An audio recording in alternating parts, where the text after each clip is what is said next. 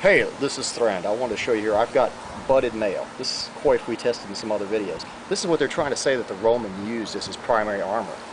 I'm going to put this over this bottle here, like you've seen us cut many a times.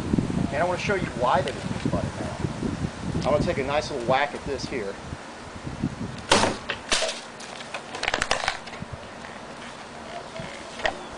And lo and behold, what happened from a single sword? We've got a big gaping hole. Amazing, huh? Because this is why they didn't use unriveted Maille. This is what happens to budded Maille every time you hit it.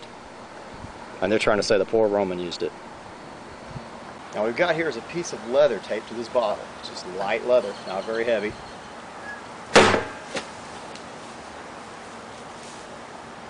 And with proper padding, this is what you would get if you were wearing leather.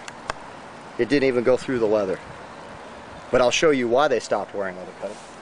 This is why they stopped using leather armor.